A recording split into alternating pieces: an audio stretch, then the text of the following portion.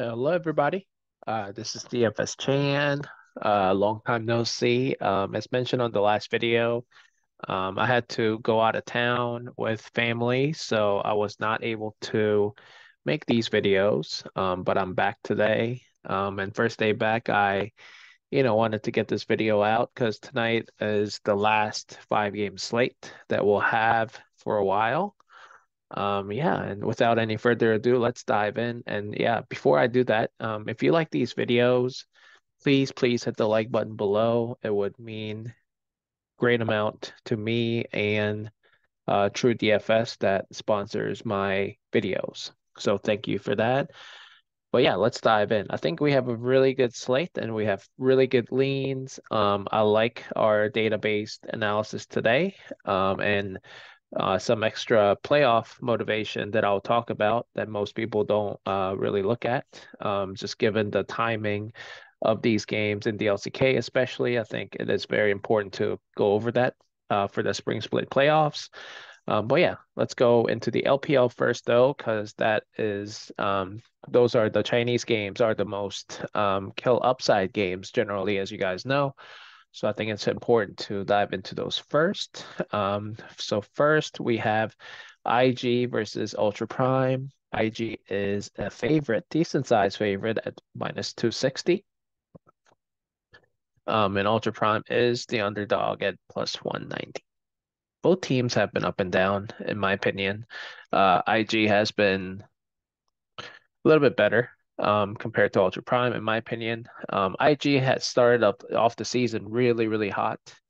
And people thought they were just gonna keep winning, but I mean, this roster is not that great in my opinion.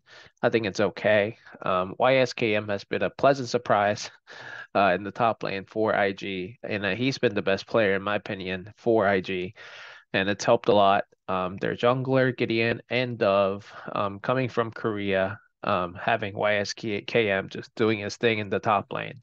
And also in the bottom lane, On and Wink have been pretty good, pretty solid in my opinion. So, and then they're going up against Ultra Prime though, with Doggo and Baolan in the bottom lane, which I'm not too scared of. I think Doggo has shown some games that he can carry this season, but I'm not a huge believer. I think he's fallen off quite a bit from his PSG days. And then Ning and Ching, the jungle and the mid synergy is not quite there.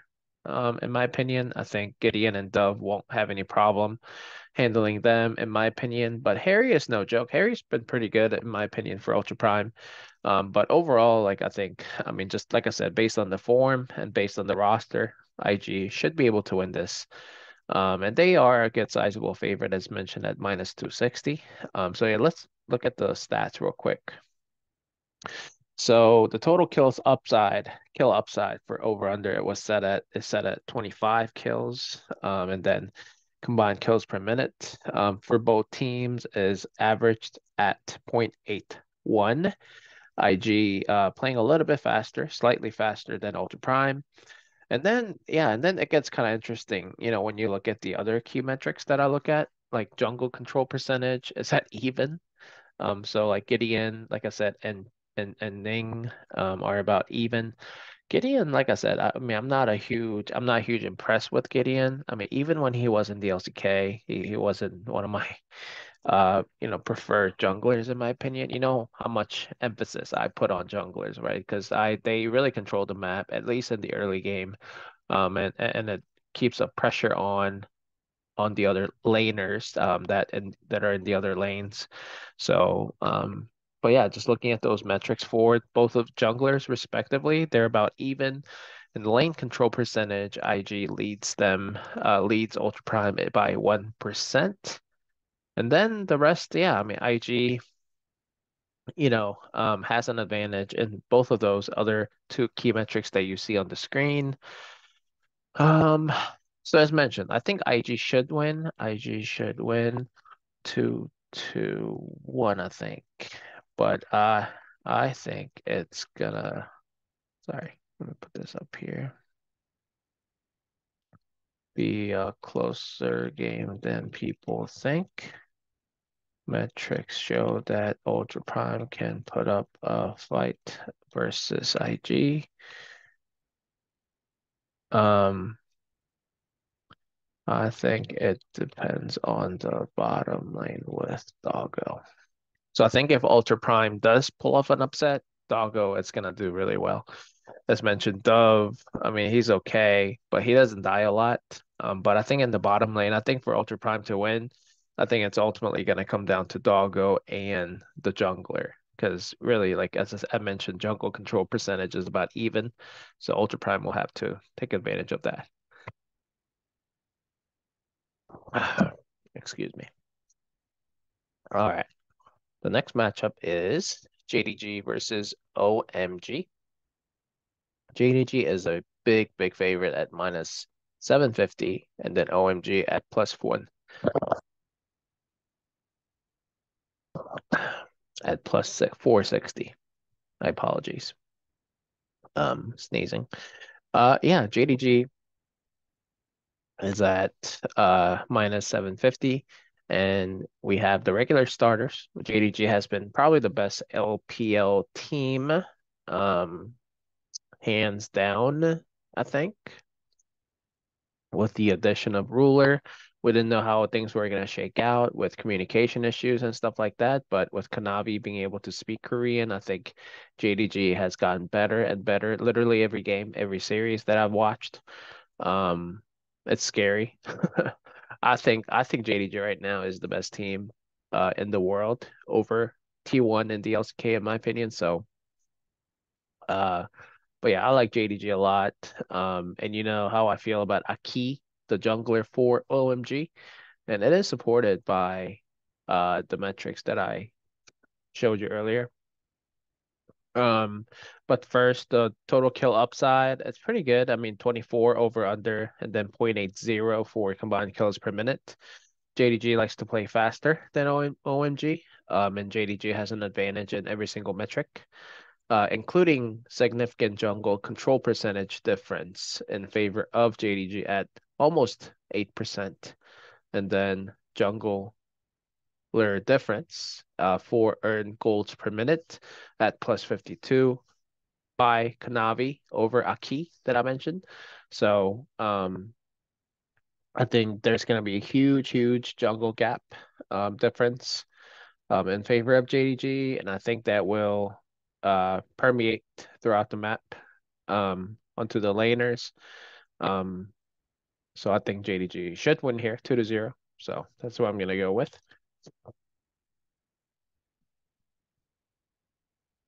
Decent kill upside. So as mentioned, I think Hanavi has a really good matchup today against Aki. So I like his chances to score over whatever his kill threshold is. And then let me see, Knight versus Cream, Able Ruler. Yeah, I mean, Cream, Able, both are okay, right? Like I still think JDG wins, yeah. So I think it's a pretty good kill upside there.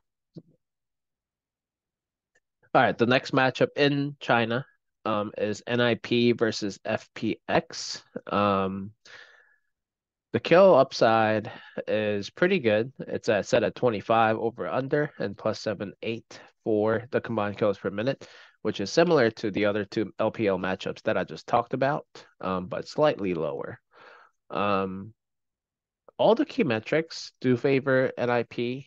I think which is supported by the odds, Vegas odds by minus 230 in favor of NIP, but they're not that different though. Like they are slightly different. They are slightly better in favor of NIP. So I think it is a toss up. Like I think FPX definitely has a shot today. Unfortunately, they just have not had a really good season for FPX, and their jungler has been up and down a lot. I think in if Hacker starting again today. Yep. So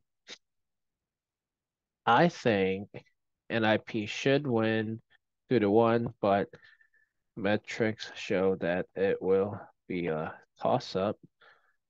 So FPX is definitely a live dog tonight. It hurts me to say that because FPX looks has look horrible. So yeah, I think FPX is a live dog. I think they make a good GPP play just based on the metrics that I just looked at. Um,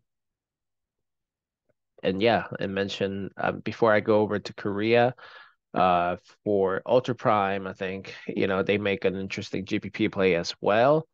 I think I'm pretty confident that JDG will win.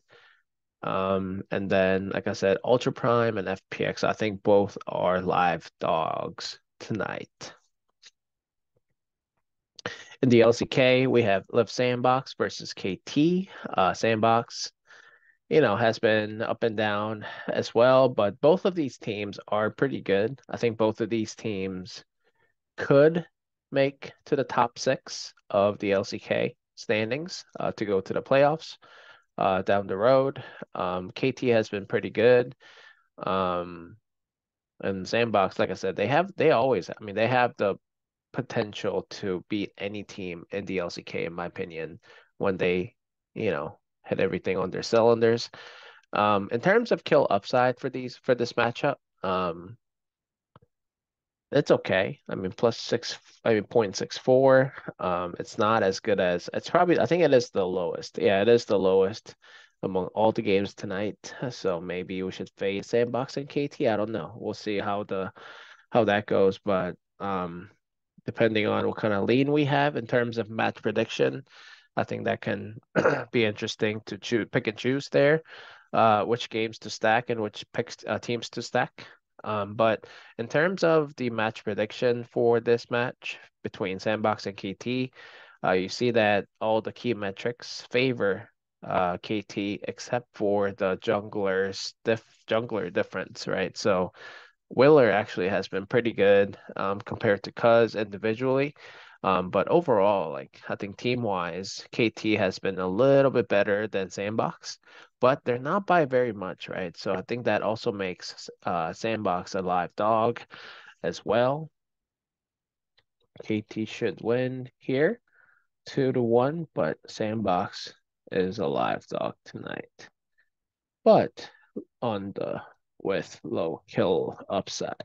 So yeah, I mean, so that's the caution, right? That's the risk that you may have to take on if you are picking Sandbox or KT, just based on the fact that, I mean, this is the lowest projected kill upside game on the slate on a 5-game slate. So naturally, I think the ownership is going to be low on both of those teams as well. So I think it's a good game theory selection there.